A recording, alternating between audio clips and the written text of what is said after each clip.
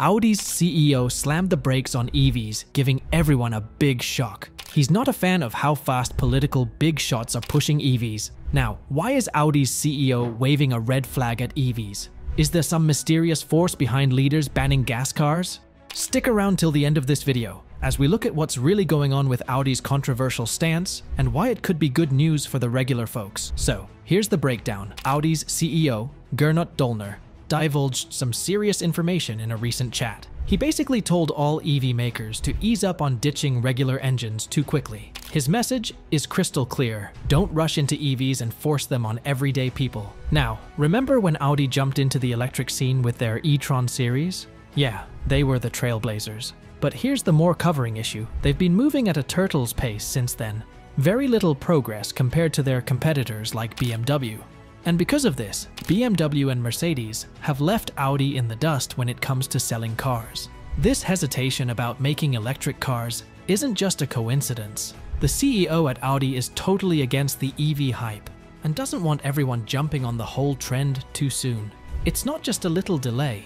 We're talking about significant setbacks. The much anticipated Q6A6 e-tron, which everyone has been eagerly waiting for, won't hit the roads until summer 2024. That's a 2-year delay from the original plan set in 2020. And it's not just the Q6 e-tron facing this delay.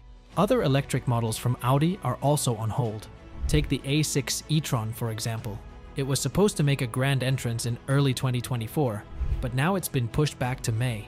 I mean, really?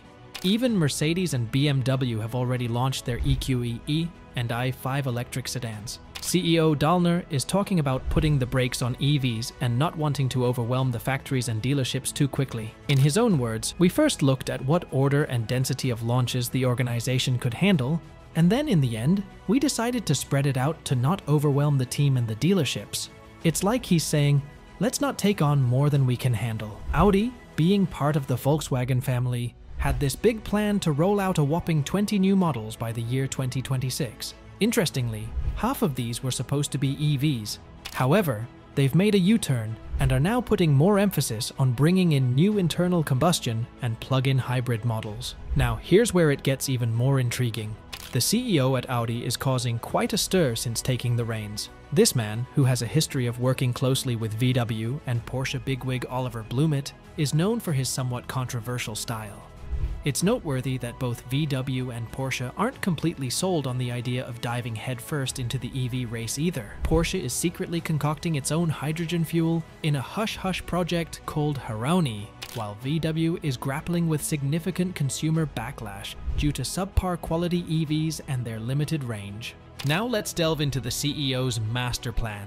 He's all about launching EVs, but at a leisurely pace.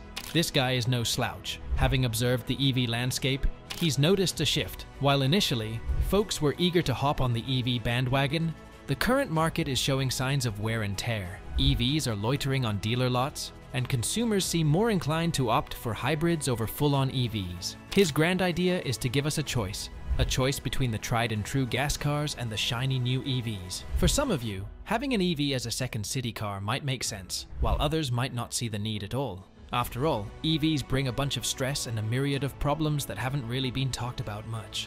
Now, here's the biggie. A report just uncovered some major, and I mean major headaches with EVs. Let's dive into the nitty-gritty of this development. First off, we've got the battery drama. The battery is like the heartbeat of an EV. But guess what? It's having a bit of a meltdown. Picture this. You've got a super fancy phone, but the moment the weather gets a tad extreme, it starts throwing a tantrum. Well, that's what's going down with these EV batteries. They're not handling extreme weather like champs, with ranges dropping like a rock, up to 30%. And to add to the mix, the battery life is taking a hit. It's like having a racehorse that can't handle a bit of mud on the track. Now, let's shift gears to maintenance. You'd think EVs would be a breeze on the wallet for upkeep, right? Pump those brakes, my friends. Some folks are shelling out a whopping $6,000 a year just to keep their EVs in tip-top shape.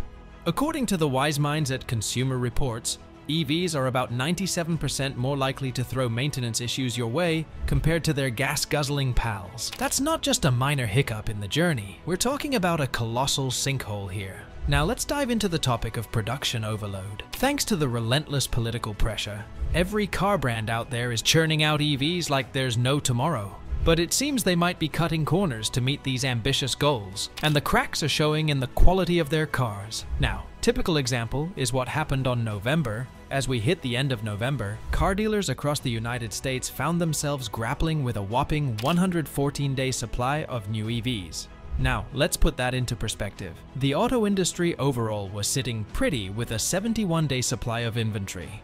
Traditionally, a 60-day supply was the gold standard, but now it feels like we've stepped into uncharted territory. Parking lots are overflowing with these silent, unsold electric chariots, symbols of a future that seems to be hitting pause before it even kicks into gear. You might be scratching your head thinking, but didn't I hear that EV sales were skyrocketing? Well, you're not wrong. In November, annual sales of electric vehicles in the US soared past the 1 million mark, marking a whopping 50.7% year-over-year increase compared to 2022. But here's the twist in the tale. While EV sales volumes continue their ascent, inventory levels are ballooning even faster.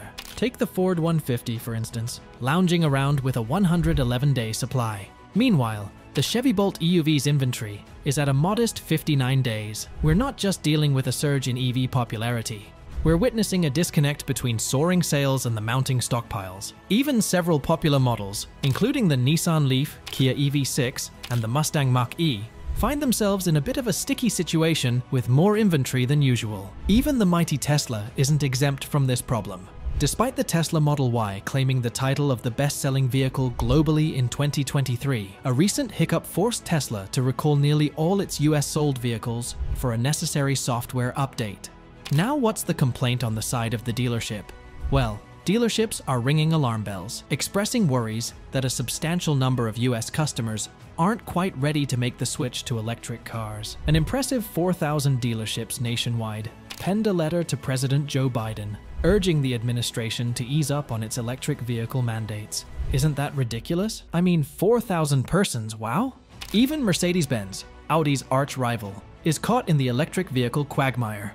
Mercedes' electric wonders are spending a solid 3 months on dealership lots before finding a buyer. On average, it takes them 22 days to sell their battery-powered EQ models, while BMW and Audi are slightly more fortunate. Dealers are also expressing a sentiment that electric vehicles lack the allure that comes with Mercedes' gasoline-powered flagship models.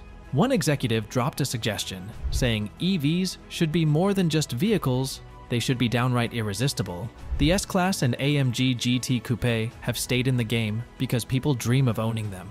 On the flip side, doesn't quite spark the same excitement. Meanwhile, over at Volkswagen, Audi's parent company, they're tightening the purse strings, implementing some belt-tightening measures to stay on the right financial track. It's like the entire automotive universe is tiptoeing on a precarious tightrope right about now. And here's a plot twist. Tesla's NACS, which is the North American charging standard, is about to take the throne as the official charging standard in North America. It's almost as if Tesla is laying down the law of the charging game. So, what exactly did Audi's CEO say that has tongues wagging? In a candid interview, Döllner floated the idea of spacing out their EV launches, steering clear of overwhelming their team and dealerships. It's as if he's navigating a ship through a storm, ensuring not a single piece of cargo is lost. This strategic shift, confirmed by Döllner, is all about sidestepping bottlenecks in both production and sales. Audi is feeling the heat to revamp its lineup, especially with heavyweights like Mercedes and BMW gearing up with their flashy new EV models. But it's not just about rolling out new models, it's about doing it with finesse. Despite the Q6 e-tron hitting a few bumps, Audi is standing firm on its commitment to unveil 20 new models by 2026, with half of them going all in on the electric vibes. So what is the real challenge now? What do we have in front of us? The real challenge we're facing is how to market these EVs. It's like navigating a complicated maze filled with high costs, inconsistent infrastructure, changing regulations, and the growing presence of Chinese EVs in the market. Despite this tricky terrain, Döllner remains optimistic about Audi's future. He's putting his faith in a blend of EVs, plug-in hybrids, and good old internal combustion engines to steer Audi through this transition. With the way things are going right now, it's clear that EVs aren't the shining stars everyone initially believed them to be. Maybe we were a bit hasty in waving goodbye to combustion engines. The government is well aware, car manufacturers acknowledge it, and given the steep prices of EVs, your wallet is certainly feeling the pinch. The burning question is, Should car manufacturers raise their voices against the government's push for EVs? Share your thoughts down in the comments below.